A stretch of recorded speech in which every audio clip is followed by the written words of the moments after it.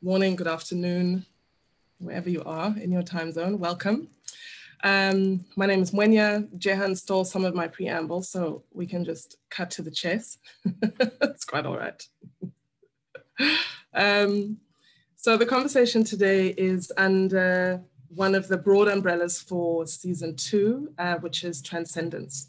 And the focus is really on how we might think more expansively about training students in theatre and performance and what they might go into after their training, you know, how to think about a range of professional practices, perhaps. I mean, there are various terms that we can use here. And I'm very pleased to be joined by two of my favorite people for this conversation. Ndoni Kanyile, who is a broadcast journalist, amongst other things, and a process designer and a facilitator, and also Clara Vaughan, who amongst other things is the head of the Market Theatre Laboratory in Johannesburg. And they will introduce themselves a bit more fully and tell us about their work. Yeah, and I guess what my interest in, my quest, if you will, to steal a phrase from Jehan here, is in really thinking together. I mean, for those of you who are new to Unrehearsed Futures, the idea here is that these conversations are a way to think collectively about how to make some sense of the current incoherence. We were talking about incoherence a lot just now before we let everybody onto the call. Like the time feels a bit mad, you know, and it feels like a way through trying to meet the moment with some coherence is to do it together. So I really invite and encourage your input and your reflections and your half-formed thoughts. That's really the point of this. So I'm gonna ask Ndoni and then Clara to tell us who they are and tell us particularly about their work in this context we find ourselves in.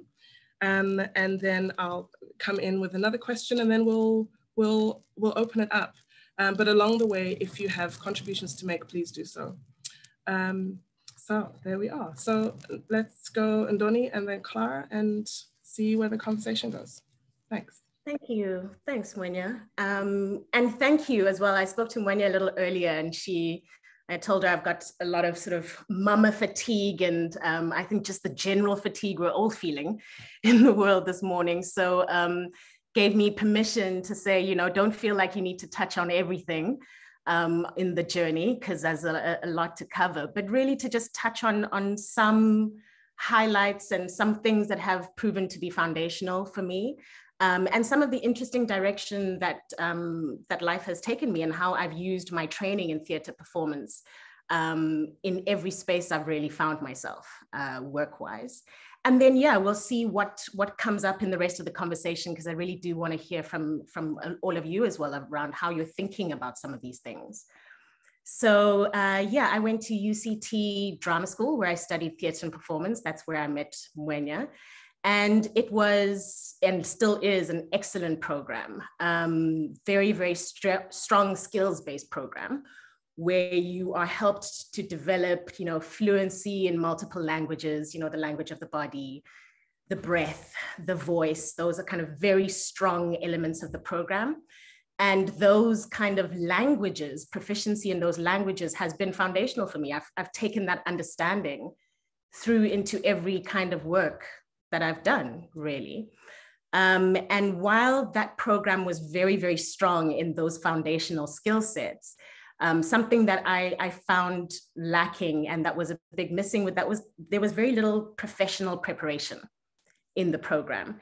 It was a 4-year program, but by the end of it, you know, there was very little focus on anything outside of theatre. And at that time in South Africa, there were fewer and fewer opportunities to make theatre and fund theatre. The program, I think at UCT, was developed at a time where it was catering mainly to white students. And white students, the trajectory that was ahead of them was that they would graduate and likely they would be auditioned for some sort of company. And then they would find work as a part of a company and that would give them a sense of job security, you know, secured earnings and the ability to create in collaboration. By the time I was a student, you know, I started in 2001, 2002, I started. That program had long since fallen away. And there was no kind of clear roadmap for students as to what a possible career could look like. What are some of the likely ways that you can earn a living and support yourself doing this work? You know, I graduated never having written a funding proposal, not understanding how to do budgets, not knowing how to look for money to create our own work, not knowing how to think about myself as an engine and a hub of my own creativity. And that requires certain abilities and skills to make that happen. You need to be able to budget and create and do all of that. So there was very little of that, and I had to find my way, as all of us did as we went. And thinking about this topic, I realized that, you know, my work life has been characterized by a series of what I feel like are a combination of happy accidents, of disappointments, and sort of global events that forced me in a certain direction, or opened up new unexpected doors to newness and new opportunities. And that first kind of happy accident was that I came up with a concept for a documentary series that I wanted to do, looking at youth culture across Africa. Came up with this with some friends, and we were looking to how can we make this happen? How can we raise the money? And I was pointed to a creative agency, went to go pitch the idea to them, hoping they could give us a sense of where to begin shaking the money tree. How do we make this happen? And found that we talked ourselves into jobs somehow, which felt very convenient, because all of a sudden I was faced with the really kind of pressing reality of like, I have to pay my way. I have to pay my bills in my life, and I have absolutely no idea how I'm going to do it. I have 4 years of this incredible experience behind me, so much passion and enthusiasm, but no idea as to how to use it in the real world, really. So happily took this first job where I learned the very important lesson, I think, that not all creative companies are truly creative, and not all spaces that say they embrace creativity really allow space for people to be creative. And I think that was a very important thing for me to realize early on. So I only stayed in that job for 8 months, and it is the only 8 months in my life I've ever worked in an office sort of corporate setting. But I'm glad for the experience. It showed me what I don't like, which I think is important. And then after that, really just started exploring working as a freelance actor, and was really lucky to be cast in my first television production, which was a huge one in South Africa because it was based on the 1976 student uprisings. And I played a student leader in that TV production. I remember the first episode was watched by like 8 million people. So it was the strange thing where from one day to the next, you went from being completely anonymous to people knowing who you are when they're packing your shopping bags, which was a very strange experience. But at the same time, also being introduced to this television landscape in South Africa, which is so different to the world of theater and what drives us and feeds us in theater. You know, TV is its own different animal. And that was, you know, the disappointments, one of the disappointments that I'll definitely touch on, that while the opportunity to make really great TV was wonderful, the workings of the industry were a very, very difficult revelation for me. And it turns out that the director of the first show that I was in years later turned out to be the first South African man implicated in the Me Too scandal. And while I wasn't personally sort of targeted by him on that production, it did begin a series of events where I encountered powerful men in the television industry acting as gatekeepers and acting as the sort of deciding powers of who gets opportunities and who doesn't, who works and who doesn't, based on who's willing to play the game. And as a very young, you know, at that time I was like 23 or something, as a young woman in the industry, you are so vulnerable. And I responded, you know, I don't take well to feeling so constrained. So I just decided really to take myself out of that entire space of the industry, of the work in a lot of ways.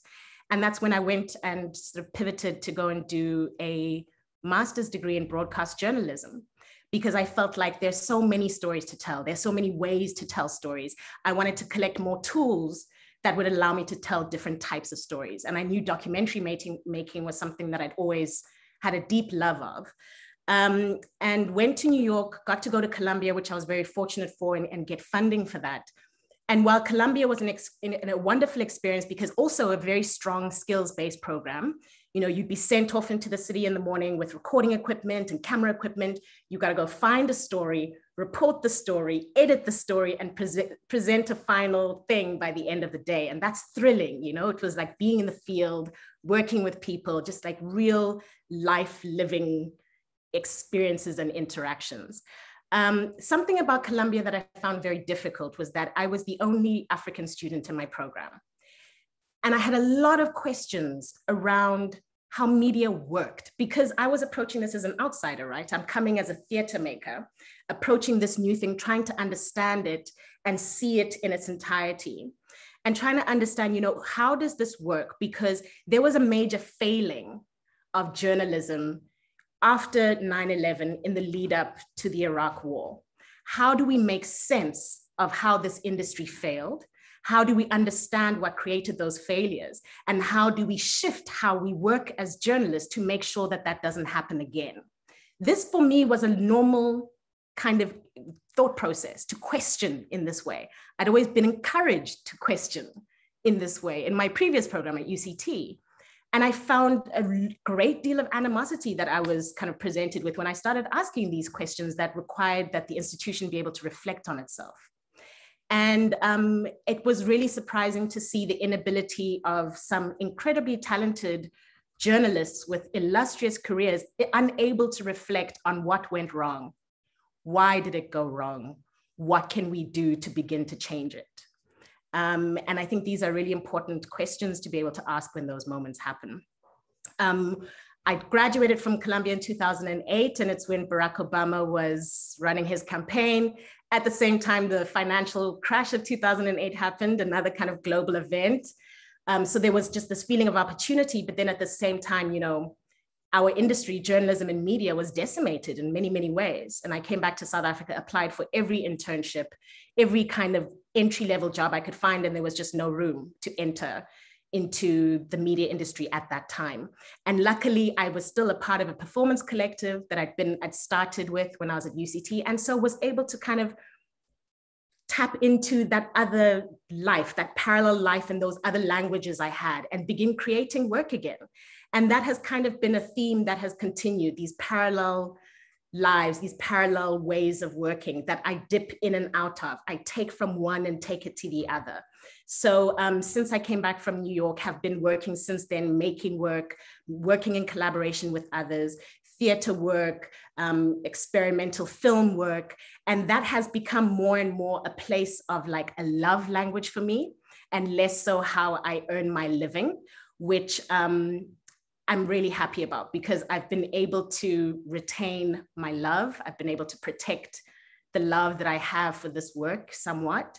And the basic, really difficult reality is that it's incredibly difficult in South Africa to make a living. I have 2 children, to support a family and to support children purely, off of theater work, purely off of work as a film actor. So the fact that I now do design, facilitation design, thinking deeply about how do we bring people together in meaningful engagements?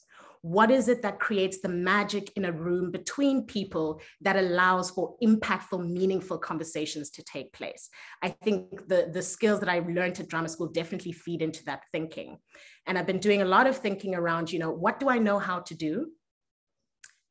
And where is there a need? And how can I bring the things I know how to do to bear in speaking to a need that exists?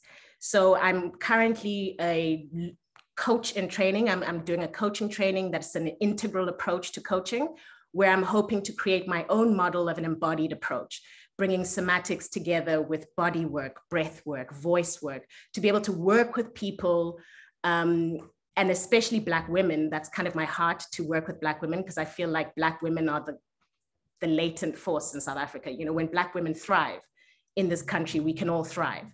But we are a deeply traumatized country. We are a deeply divided country. Mental health issues abound. People do not know how to have conversations across lines of difference. We do not know how to hold complexity. We do not know how to have conversations, difficult conversations that are rooted in love. And I think for those of us who've spent time and years building these skills and these tools, we need to be thinking about how can we speak to the need. There are great needs, how can we bring the things we know how to do to speak to those needs?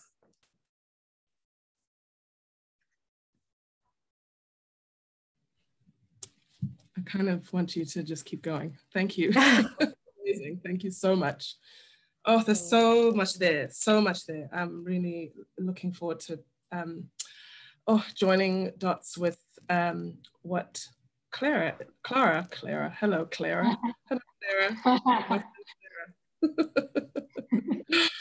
Clara, over to you, and then let's see where we go. Thank you. Hello, and I'm very excited to be in this collaborative conversation, and particularly excited, Ndoni, to be in a conversation with you.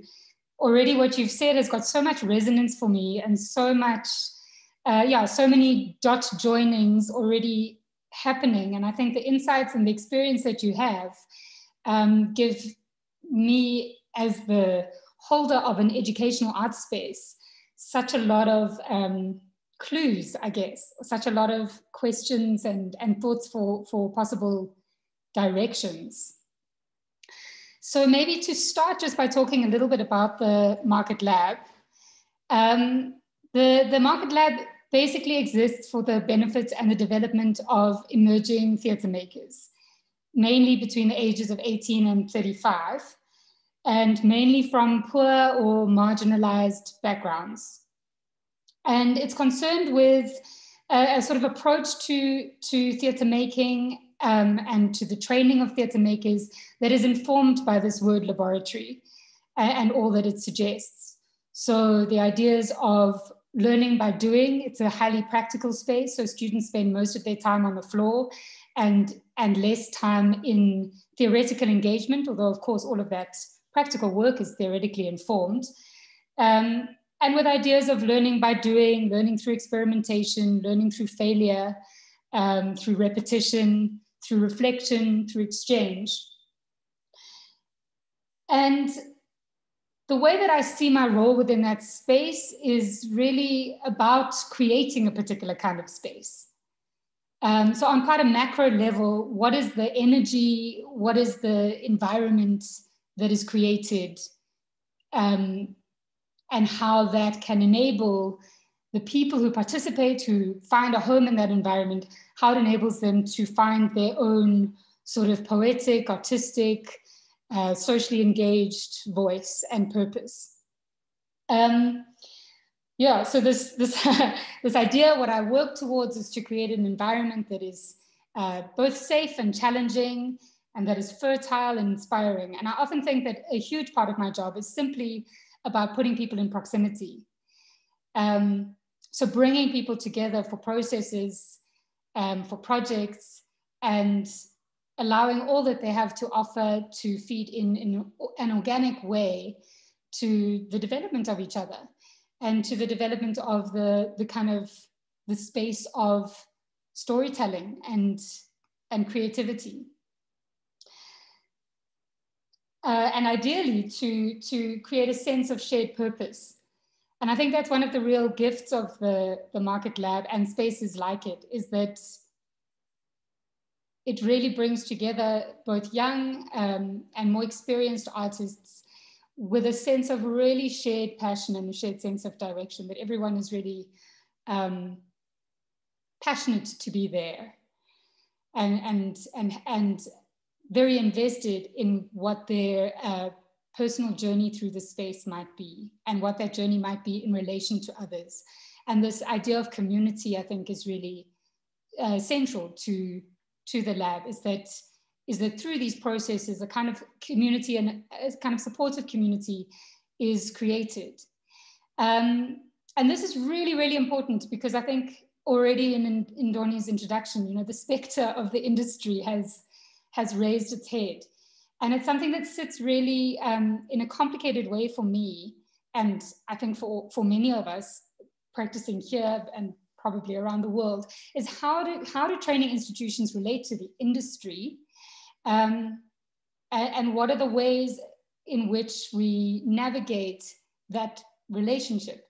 Because as Ndoni's already mentioned and referenced, the industry is not a space that offers theatre makers or actors a lot of control over their own journeys. And one of the tensions of the lab is that because its intention, its mandate is to give access to students who often don't have access in other spaces, who might not have access to universities, for example. The idea is that this training is in some way supposed to be empowering, and ideally economically empowering, is that it gives students the skills, the knowledge, the access, the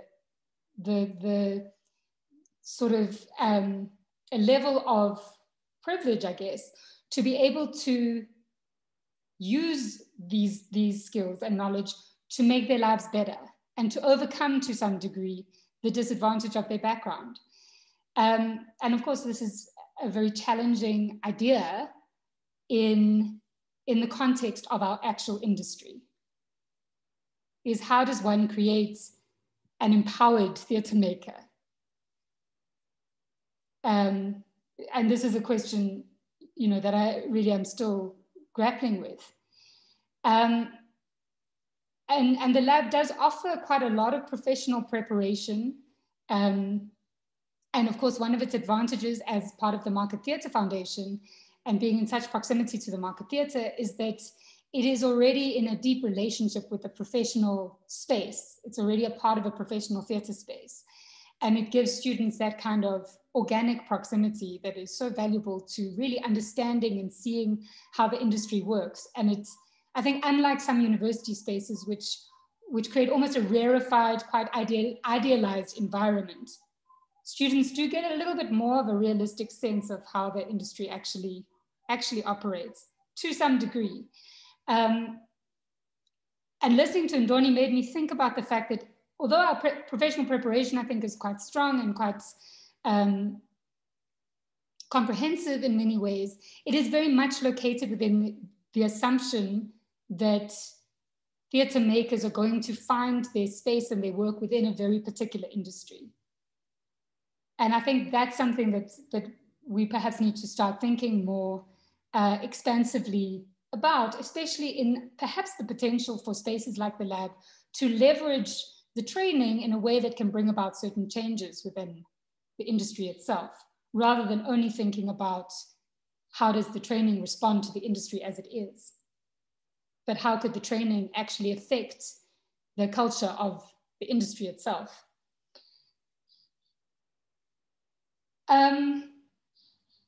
The lab's training is also got a huge emphasis on live performance. And the assumption, even though we recognize that many graduates will go on to find careers, for example, in TV or film, there's a sort of assumption, I think, that live performance is a really good foundation for everything. That if you train people in live performance, that the adaptation to other formats, to digital formats, for example, is relatively simple. And so it has a really strong tradition of live performance and some of the ideas that also go really strongly along with live performance. So it has an emphasis on collective creativity, on the idea of collaborative theatre making. A lot of the work that the lab makes is ensemble based, and this is one of the real strengths and the reputation of the lab. And also really looking at ways to integrate the whole person into the process. That it's not an idea of the person as a blank slate who needs to learn skills, so much as a person going through a process of investigation and gaining skills in which they might better express this sort of integrated self. I'm particularly fascinated within the space of the lab. I think my particular passion at the moment, I've been there since 2013, so I've gone through a series of passions, I would say, is around the undoing of perfection. Starting with myself, the ultimate perfectionist. But really, the way that our school system is set up and so much of our society is set up is so much geared towards a particular, the ideas around getting it right and getting good marks and being better and comparison and getting approval. And these things are so counter to, I think, what is needed now in our current unrehearsed space, which is more to do with a sort of fearlessness and a joyful making of mistakes and a kind of embrace of imperfection. And I think that's something that's I feel really curious about at the moment, is also creating an environment in which truly this idea of embracing mistake, embracing imperfection really exists.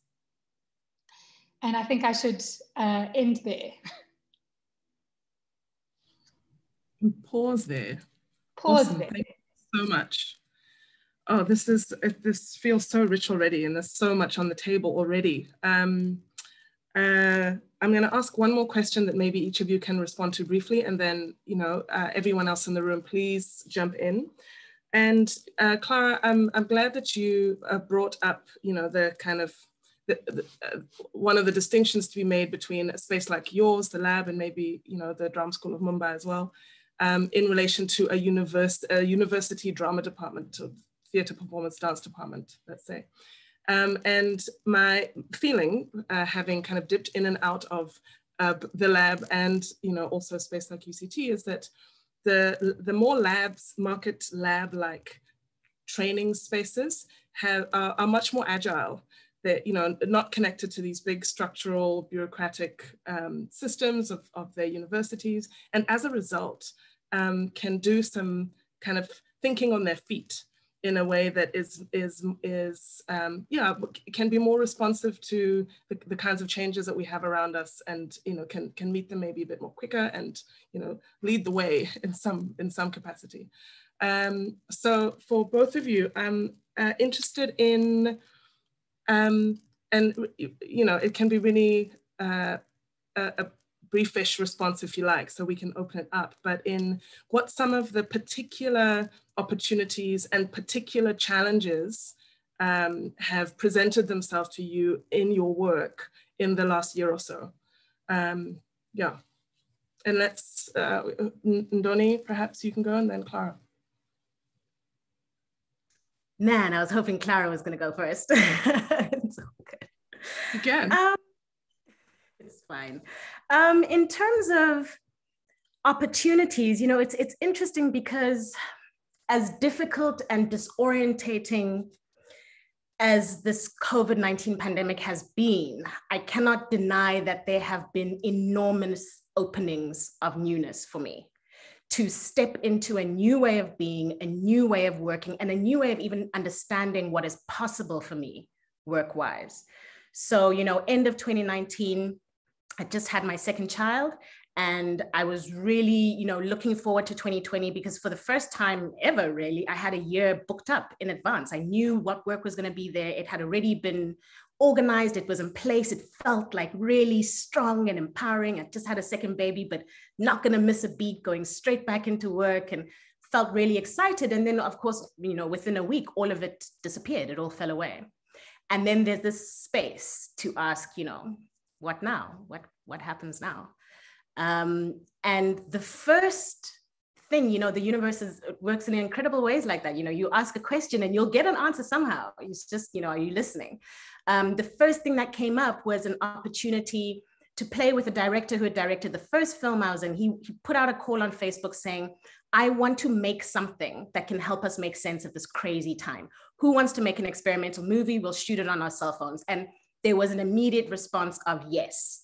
And that's also been part of the key thing in all of these opportunities, that when something comes up, I've had the ability to recognize it when it comes and say yes, So we created and had this incredible experience of making this movie, which exists in the world now. There's an actual movie you can watch that we shot in our homes on our cell phones, trying to make sense of this experience. So we started off the year in creation, in making, in collaboration. And then Mwenya and I, very soon after that, had the opportunity to work together on an incredible project where we created a workshop for a tech company.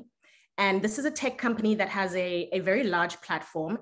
And there are a number of people who experience high levels of harassment and abuse and violent threats on the platform. And they wanted to think around how to get information from these vulnerable users about the context in which this harassment happens, how it happens, how it affects them, how the safety tools that are in place at the moment on the platform, how the extent to which they work or don't work for them, and how to begin to dream or think into how they could be better for them. So they knew they wanted to have this conversation, and that's what they wanted to get out of it. They had no idea how to do it, because tech companies are very good at certain things and incredibly bad at others. As much as they're tools to connect people within the organizations, we found they often do not know how to relate to employers, let alone users, as human beings. And the human element is often lost in, a lot of what happens in the world of tech. So thank God they realized that limitation and then reached out to us saying, we know we need some kind of creative out of the box approach of how to have this difficult conversation, how to do it in a way that's not extractive, that is respectful, that creates a safe space for people who have experienced high levels of trauma as a result of their presence on this. So understanding that there was an element of sacred space that needed to be created. It needed to happen virtually. They needed to be able to do it in a way that wasn't extractive, that was deeply co-creative, but didn't have a sense of how. When Mwenya and I began, we had no idea either, but through this process of working over 8 months, found ways, and a lot of what we brought in, elements of ritual, how we start a session, how we end a session, understanding what is it that creates safety? What is it that is an invitation to people to participate rather than, thinking very deeply about the architecture of creating an engagement like that, especially virtually, because the virtual realm is so challenging for so many reasons. There has to be a deep level of thinking about that invisible architecture. So that experience really opened up and opened up a door in my mind that said, there is something that we found in this really wonderful, joyful experience of creating this workshop that tells us that what we have and what we know how to do, how to be with people, how to hold space, how to create a space where people can bring themselves fully. We know how to do this because of our experience in making work, in our foundational training, and this is another unexpected space that we're finding that it can find expression. From there, worked with another conference project for the UN, which was also incredibly challenging because it's a very formal, traditional, rules-based environment. Things work in a certain way, people relate to one another in a certain way, but they know they needed an engagement that would bring people on board. And you need certain things to encourage that participation. So I had to give myself permission to come to that space and bring ideas that were not normal in that setting, that I didn't know how people would respond to saying, let us begin every workshop session with a meditation. How do you do that with high-level dignitaries at the UN? It's a difficult proposition to make because you feel like people are going to look at you like you're crazy. But then at the same time, we are humans having a human experience in an incredibly difficult time. We're all coming to these sessions, whether you're an ambassador or, somebody working in a country office, family members are sick, you're working from home, you're homeschooling, online schooling kids, we're all holding so much. And at the same time, I'm being expected to think deeply about certain things. How do we create space for that kind of thinking to happen if we don't allow ourselves that chance? So I really had to give myself permission to bring myself fully and all of my creative tools to an environment that felt very alien to that way of thinking. And the response was so positive and so encouraging, which is yet another signpost that says there are opportunities here. The things that are second nature for us. And those things speak deeply to the experience of being human. The things of how do we create meaning? How do we tell the kind of stories that help us make sense of ourselves, of our world, of our community, of our histories? How do we create sacred space? What is sacred space for? How do we bring people into an engagement? All of these things are things we know how to do, or we know how to figure them out, but they can find expression in unexpected places. So that's a huge opportunity that I think has presented itself. And the challenges are basically trying to do, the learning curve has been incredibly steep. I've had to learn to do things, and I've experienced an expansion of myself emotionally, mentally, spiritually, my understanding of myself and my work, huge expansion at a time where I have the least, what feels like the least resources to hold all of what is happening. Because I have young children, my youngest is 16 months old. I have young children, I'm working from home. My husband is also a creative, he's a director. So there's just so much. So it feels like sometimes there isn't enough of me, enough energy, enough anything to hold all of this newness. But yeah, those are just a little bit of the challenges and the opportunities of the moment. Amazing, thank you. There's some lovely reflections in the chat as well, which I urge you all to read. And Clara, your response. Thanks. What a delicious unpacking of some of the underlying processes and skills around theatre making. It was really, yeah, it was really delicious. I'm excited by the possibilities that it presents. In terms of challenges, I think one challenge I'd like to talk about, I suppose, is about how, there's two challenges I'd like to talk about, the one about how and the other about what. And obviously the how of theatre making training, theatre making processes has been profoundly challenged in this time, in the last year, with so much being online, so much being digital. But actually one of the challenges for this, for me, that has been quite profound is about some of the assumptions that I had about ideal pedagogy and what really was going to create a fertile environment for students. So I have all of these ideas which sound very reasonable to me, which are that ideally students should be in an immersive environment. They should be working intensively in spaces with each other, highly practically, very embodied, very physical. They should be doing, and this is going to be the best possible experience for a young theatre maker. And of course, this was impossible last year. The amount of time that students spent in the space compared to previous years was, not even comparable. And yet, there were some benefits and some consequences to that that were, for me, entirely unexpected and entirely positive.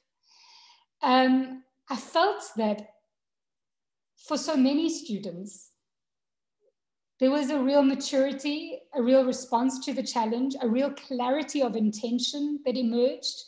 I mean, never before had a student had to be so clear that this was something that they wanted to do, because doing it in your lounge, surrounded by your family, giving you notes while you are practicing your monologue, with no data, all of these horrible challenges, it's not nearly as much fun to do in this way. Really asked students the question of whether they wanted to do it, whether the benefit for them was enough, and whether their passion was going to take them through this remarkably difficult phase. And I was really struck at the end of the day at the end of last year when our students graduated, at how ready they were to graduate, how calm, what a sense of perspective they had. And also, I must say, how few of them intended to go only into theatre or regarded themselves only as theatre makers compared to previous years. And now I don't think that the digital online learning, in terms of quality and in terms of fundamentally what the lab is about, replaced what we would have done in another year. But it did expose some other opportunities and some other practices and the kind of the positive or the constructive possibilities of these immense challenges that were posed for the development of young people, that all of us grow under pressure and grow under challenge. And although I know this on some level, it was not what I expected. And so this pedagogical challenge is one that I'm still sort of sitting with. And the second part is sitting with the what, is what we teach and why. Because right now, we're teaching mainly in person. Our students are coming every day. Our actual capacity to teach as we would usually teach right now is not that affected. We have safety protocols in place, but we're not doing online teaching at the moment. But the industry itself, the thing that we are preparing our students to go into, is decimated. And so surely we cannot continue to teach the same things that we've been teaching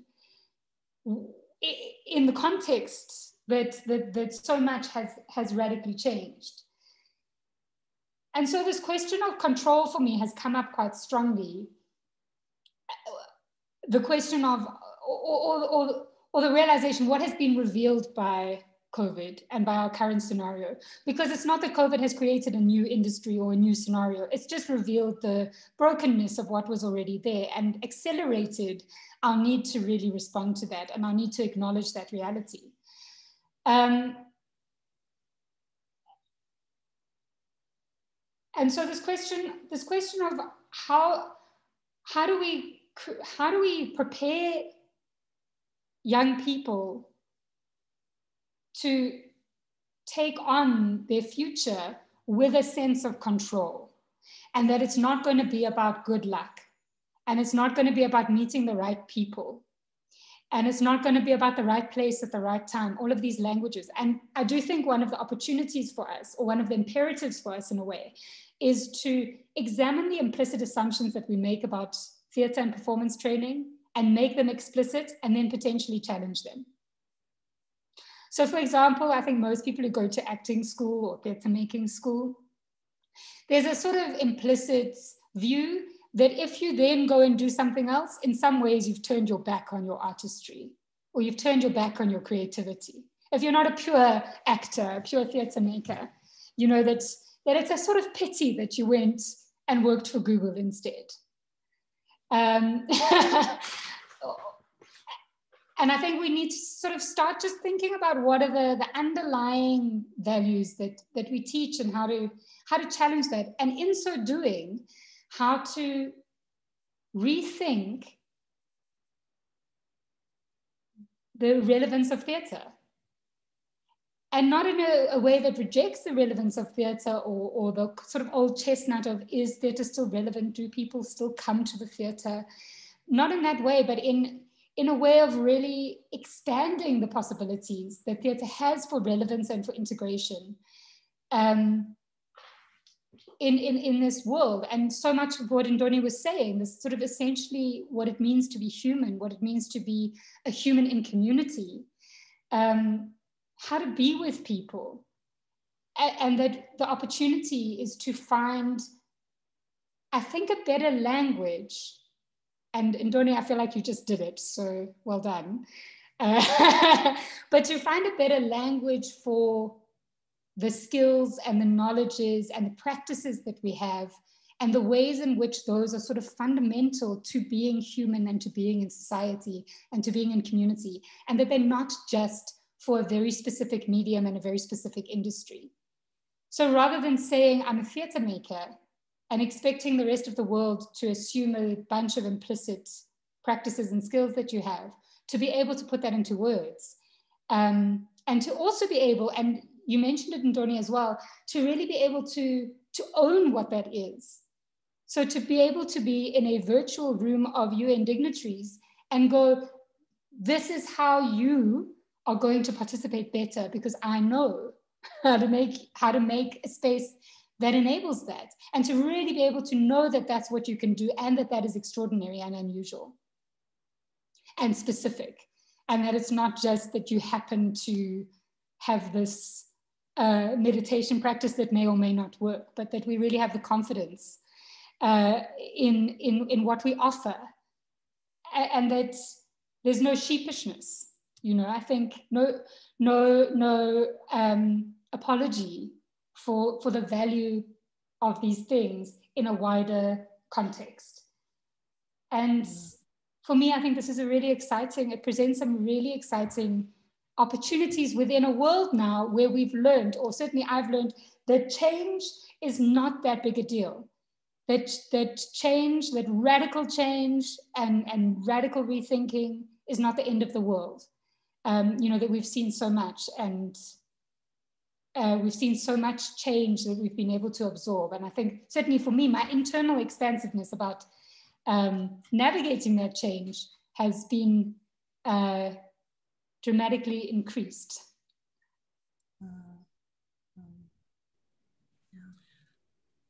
Amazing. I think the two of you are just completely extraordinary. So much of what both of you are saying is making me think about something about revaluing the process part of the making. And yeah, among the things to possibly shift is where we place emphasis in terms of value, that there's, you know, something about being able, Ndoni, as you say, to create an architecture of engagements. We do it without thinking. It's like completely second nature.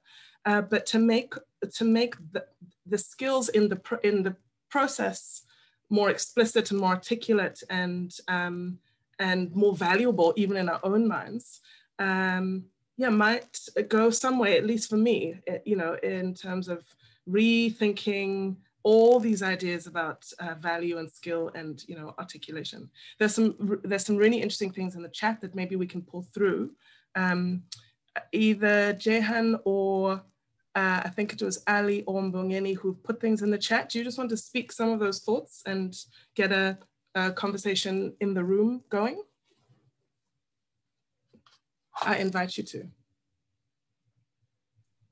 Oh, I was hoping that typing would remove me from being in the spot. I guess the last comments I just made, firstly, thank you, Ndoni, Mwenya, and Clara for those absolutely kind of gripping and really kind of rich reflections. I'm certainly taking a lot from this that is helping me rethink what I'm doing. But I guess what Jehan was picking up, I was responding to. He was talking about having to kind of manifest this mental shift from thinking about actual physical space to what digital space means. And all I was adding was that in the same moment, I'm very alive to what Ndoni pointed out, which is in the embrace of those spaces that we need to be aware of the, I guess maybe implicit is the right word, politics that undergird those spaces. So what are the invisible architectures that shape how we access, engage in, and mobilize those spaces while still taking them in hand and deploying them to our own ends? And I guess what I was saying was that for me, there's certainly a distinct kind of continuity between the ways that we have historically interrogated the meaning of space and performance, and thinking through the same kind of logic of the same kind of political logic, right, around what digital spaces do. I think that we can absolutely approach those from the same kind of critical entry points that we have used to think about, you know, the physical spaces we occupy and the politics that shape our, you know, access or lack of access, intelligibility as subjects within those spaces, and all those other delicious things that, you know, came out of that shift in thinking about, or shift to thinking about what happens when you remove performance from underneath the sign of the proscenium arch. Yeah, this is all terribly exciting for me and is as provoking as it is kind of frustrating, because right, you're in the thick of it trying to figure these things out. I'm going to stop there because I'm going to continue if allowed to do so. Can I jump in? Thank you. Yes, please do jump in. Yeah, sure. I'm really excited to hear all these amazing things, and thanks, Mbongeni, for laying that out as well in such a beautiful way. And the point I was making in the chat was jumping off of Clara's thinking about power and control and kind of revisiting that within oneself. And I think this is really, it's really a beautifully profound and hopeful moment if we can enable ourselves to be vulnerable. And that's really hard because in so many of those structural ways about COVID-19 and how that affects people disproportionately, you know, we're experiencing vulnerability in very differential ways. But this kind of personal sense of vulnerability, and how might we kind of dig deep into ourselves as we're thinking of, oh gosh, this is really a hostile environment to be a creative at the moment. I hate that word creative, but I'll just use it for now. And So how might I need to flex and adapt?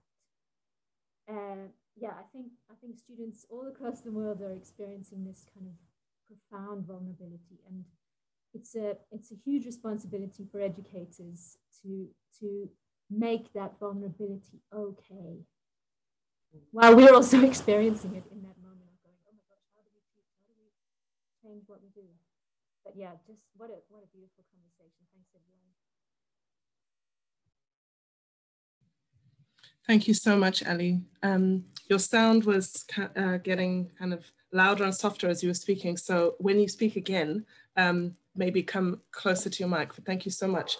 Something I want to just pick up on from what you were saying that you made me think about is, Clara, you know, you were talking about the fact that your second year students at the end of last year, you know, were surprisingly in your mind ready to graduate and relatively unruffled, considering the context in which they were graduating. And I really have to say, you know, from having taught at the lab and made work with the students, and, you know, first of all, it's one of my most fulfilling places in which to work, full stop. But also it's real credit to the kind of environment that is created there by you, by the people who come in and out, by Rudy Tandeka, that is possible, right? That students can graduate in, you know, a graduating class of a global pandemic, can do what they need to do, feel unruffled, and stick with it, you know? So I just want to say that it really feels like it's, there's real credit due in the lab's direction to be able to hold space for students in that way. Anyone else have thoughts, things that are bubbling for them at the moment that they want to put on the table and share? Ndoni, go ahead. Just something that sparked when Clara was speaking is, you know, the process that I've had to go through for myself now, asking what do I know how to do? Where is the need?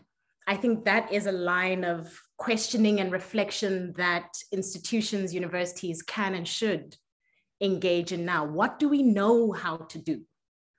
And where is there a need to begin thinking about what are the opportunities that exist beyond the traditional, you know, avenues that we know of? How can we access new spaces? And, you know, places that are independent like the lab and the Mumbai school are different, but with UCT, it is a part of an institution, which is an opportunity that can be taken up. And I don't think that it is often enough, where the university, the drama school is physically, you know, separate from the main campus. Main campus is in Rondebosch in one suburb, and the arts campus is in town.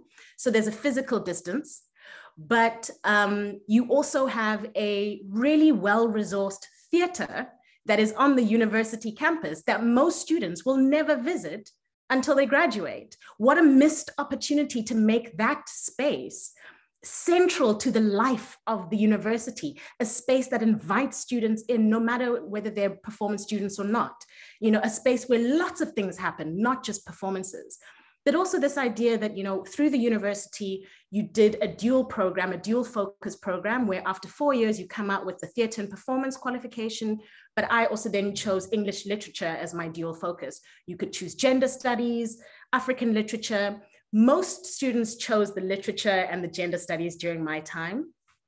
But imagine what an opportunity if you had drama students taking a dual focus in psychology, maybe, where they could spend their time thinking about neuroscience and behavioral sciences and all of these new discoveries that are made. Because the interesting thing, Clara, as well, is that the research is catching up to the things we've already known and been practicing for generations, things that were handed down to us that are built into absolutely everything we do. The understanding that the main deciding factors for, you know, people's success, a sense of contentment in one's life, getting to the end of one's life and feeling like you feel good about the human experience you've had. It's not about talent. It's not about the accident of being born in a wealthy country, the access to resources you have. None of those things are the critical factor. The critical factors, the research shows, emotional intelligence, self-awareness, the ability to reflect, change one's mind, the ability to work with others, to bring others' ideas on board. These are the things we do. and the science coming out of the most respected institutions backs us up. So we need to have that confidence and the information to be able to say, because we know it's real, but sometimes you need to be able to quote the science to get your foot into places and spaces where they don't understand what it is that we do. To then be able to understand what are some of the spaces that we can take these core skills into. But it's a different understanding of that question. What is it that we know how to do? And I hope that UCT can begin inviting students to explore other departments for this, parallel studying, and to bring students from other departments into the arts campus to experience what happens there. Hi, Kyla, I see you've got your hand up. Kyla, please go ahead. Let's go Kyla and then Lesego, and then there's a question from Jenny in the chat. Welcome, Kyla. Thank you. Thank you, Ndoni. That was really well said. It really hit me there. I just wanted to, I'm not sure if they comments or I don't know, but I just wanted to be part of the conversation. The first point I wanted to make is that I have quite a lot of interaction with the lab and have done for over several years. I'm not a permanent teacher there, but I'm a fairly regular teacher, and I've just finished teaching a Buffon module at the lab, which I'll talk about in a second. But one thing I want to say, I also run a theatre company in Joburg, and we, as a rule now, actually, we've been going for 10 years, and almost as a rule, we seem, no, let me not say as a rule, but we seem to always employ performers from the lab or institutions like Magnet, where there is a more, you spoke about a more flexible or fluid, I can't remember the word exactly, but an ability for performers to adapt to rapidly changing circumstances and who are ready to work. They're ready to get on the floor, and they don't have a lot of institutional baggage, like we can't do this until we've done this. They're ready to start devising. And as an employer of theatre makers, I prefer or let me not say prefer, but I find myself continually drawn to this kind of a team. So most of our productions actually have included lab graduates over the years. That's the one thing I wanted to say. And just on the note of like, not necessarily training only performers and theatre makers. I think this is critical. As you say, Clara, that our industry is a mess. I'm often find myself teaching and thinking in the back of my mind, obviously I don't bring it to the forefront because that's kind of taking away a little bit of the experience of the class. But in the back of my mind, I'm going, oh my God, what are you going to do? What are you going to, as an employer, myself an employer of artists, I know how rarely I have money to pay artists for a proper in-depth rehearsal process. So this last course of Buffon that I taught the second year lab graduates, we've just finished. I kind of brought that front and center. I was like, guys, this is not about being a Buffon. It's not about doing a Buffon piece. It's quite niche and a little bit Eurocentric as well. But it's about accessing a tool or finding a tool in which you can find your Buffon voice, in which you can say something about the world. And South Africa is rich pickings for that, whether you are a performer or a writer or a journalist there is so much material, and it's about finding a Buffon gaze for the world, not necessarily training to be a Buffon, and they really responded so well to that. And our final showing was like incredibly cathartic and so rich in material, in source material. And I just wanted to add that to say that I really echo what you're saying, all of you, about the difference between these kinds of institutions and the kind of performers or theatre makers or poetic voices they are putting into the world. Thank you. Thank you, Kyla Davis, very much. Lesego, welcome. Oh, good God. Hi, everyone. Thanks, everyone. I wanted to talk about, I think that's been sitting with me for a while, but that this conversation has kind of helped me put into words. And it's this, what I'm going to call institutional exclusivity. I don't think we are building an industry because institutions function completely independently of each other. So like, I mean, I've been in spaces now as a very young professional, where we find ourselves saying things like, oh, that's a UCT graduate, that's a UCT theater maker. Oh my word, yeah, definitely magnet voice, definitely magnet voice. And I don't understand why. Well, I think it would be productive to start thinking around a kind of council of heads of departments thing across the board, where everyone just gets together and kind of discusses our individual pedagogic models so that we're not becoming uniform, but at least constantly in conversation with what each institution is trying to do. And then I think that will help build an industry and not just this weird thing that is around capitalizing on visibility, because that is what it is now, right? And another point that I'd like to make, is about how visibility is capital at the moment. I mean, you go to auditions and they ask you how many Instagram followers you have, and that is the reality. Is it a weird reality? Absolutely, but it is the reality. And I think a part of how we are thinking through professional practice needs to incorporate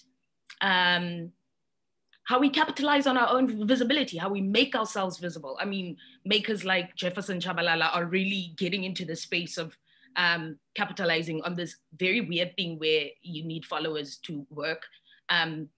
But I think it's a thing we can exploit because it is what it is, you know, and we're struggling to change it. So what's that saying? If you can't beat them, that's the one. If you can't beat them, join them. Is that the one?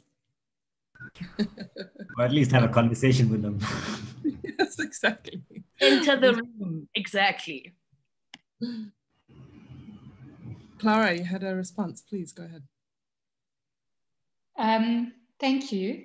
I thank you, Lisa, for that council of heads of drama schools. What a fantastic idea. I think we all suffer from a certain degree of being very immersed in our own worlds, and the determination to lift your head and to look outwards is really important. And I resonated with what you said. I think it's I think lots of drama schools are quite good at creating communities within themselves, where, for example, generations of alumni are really supportive of each other.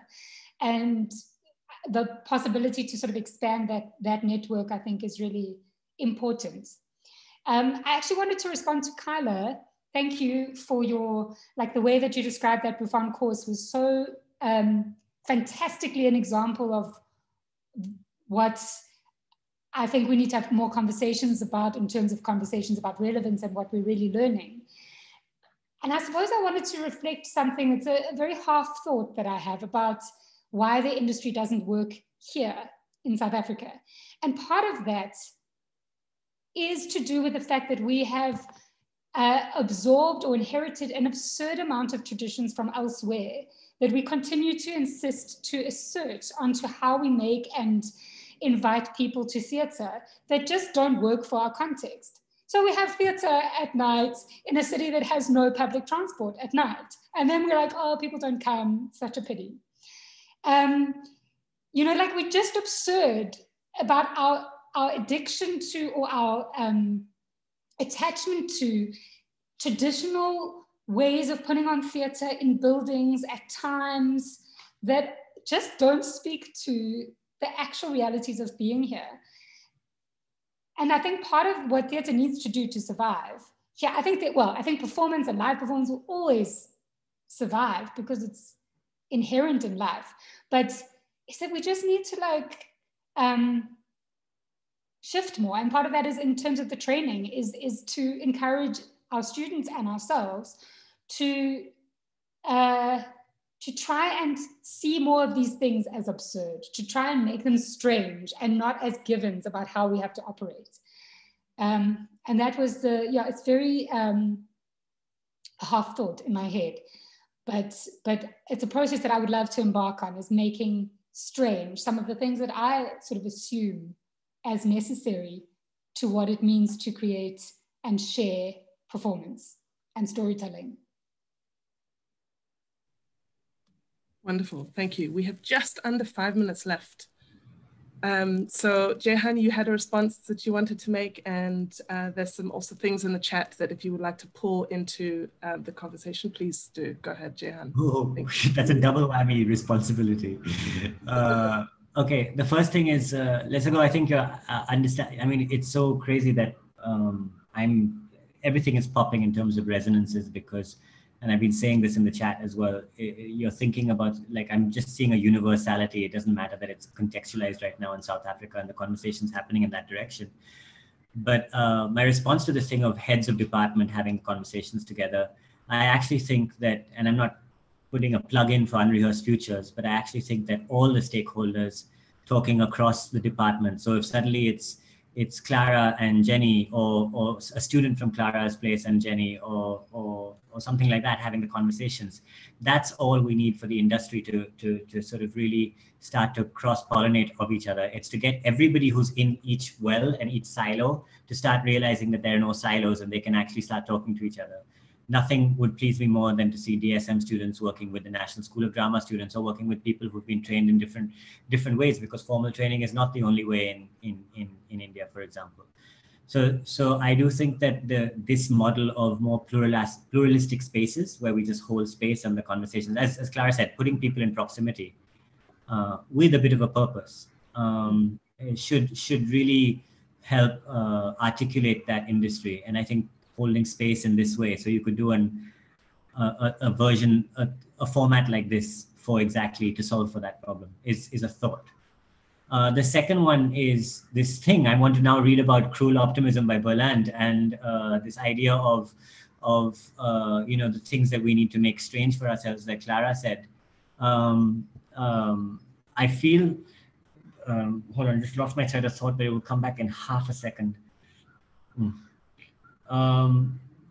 We have to, oh, I've lost it completely. Oh my God.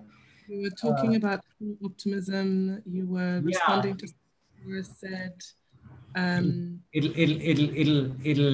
It will come back. Yes, that's what it is. It's what Undeni said about you know, when she first talking ourselves into jars, and then later on talked about, I needed to give myself permission to do this, right? And I think that somewhere is this juxtaposing this idea that we need to give ourselves permission to re-question the traditions, or to stop thinking, like, this is another version of talking ourselves into jars. And I think that we have to, I think that's what this moment of heightened crisis affords us, is the unlearning, relearning space to be just that much thicker. But if we don't, I keep stressing about the possibility of lost opportunity, like are we losing the opportunity to change as much as we ought to change? You know, because you also see the countercurrent of, like, when things return to normal, when we can go back into live space, constantly fighting to get back that was lost. And I'm a little concerned about that, and I suffer from it as well. And I'll just bring back one more point that I felt over here, is that we're still married to space, physical space, theater as that co-convening space. We have just finished a 6-month course on theater making in the digital space purely. And then we gave them creative collaborative labs at the end, because it wasn't theater, it was something else that we were collaborating on. And what they came up with just proved absolutely that it works, that I can teach across this medium. And as somebody said in a previous talk, I can across this medium transfer to you the tools with which you can learn creativity for yourself. And this was said at a talk about 6 months ago or whatever. But so if that is possible, and if it's all working, and it is working, it's not the same thing, it is not a replacement, but it's all working, then why is it that when we're planning for the next one, I'm still hungering for, well, when we get back into space, when can we get back to space? We haven't given ourselves permission in my faculty to acknowledge that this is a good thing that we have done, and it holds an equally valid space next to what we used to do at theater. And that's why I said that conversation is still not complete. the transitional way of thinking is still an imperfect and incomplete transition because I'm still hankering for the old and I still haven't valued the new.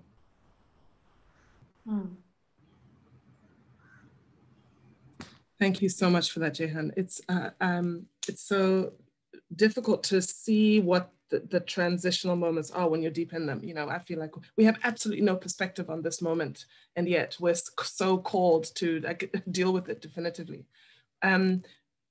So it's 1:15 on the dot, and I need some guidance as to whether to officially close. Let me just tell you what happens. So we officially close, the recording stops, and then there's an after party. So we can do that because I know Kyla has a hand. There's some amazing things in the chat. Jenny has just shared a beautiful note here.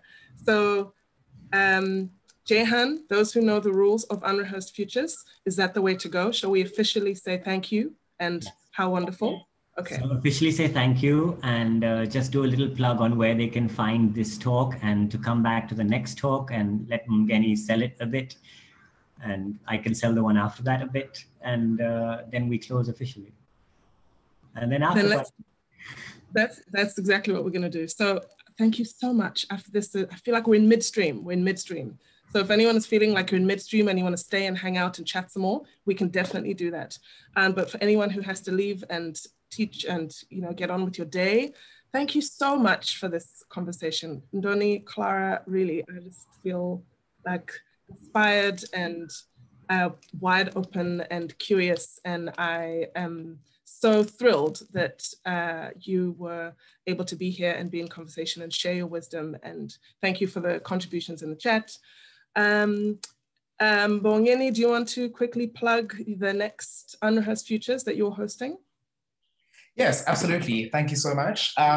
Yeah, so in many ways, next week's conversation is an almost direct continuation of this one. We're going to be thinking again about the kind of current status of the world and the industry, but less so from the perspective of pedagogy and training, as we've been discussing here, but thinking more around the limitations and opportunities for ultimately a paradigm of performance that requires one to be in the body in physical space, or that is animated by that sense of liveness. And the conversation will be grounded in thinking about a colleague, Tony Miyambo and Pala Opala, who are a performer and an adapter who adapted Franz Kafka's A Reporter and Academy into this beautiful one-hander called Kafka's Ape, which is a touring work, but is in a moment of kind of reimagining itself for want of a better word, right, in the current moment. So we're going to use that as a point of departure to reflect on what it means to be practitioners in this particular moment. So I'm hoping that you can all join us next week. This is such an exciting kind of format. I'm really getting into it. Great, thank you. Fabulous.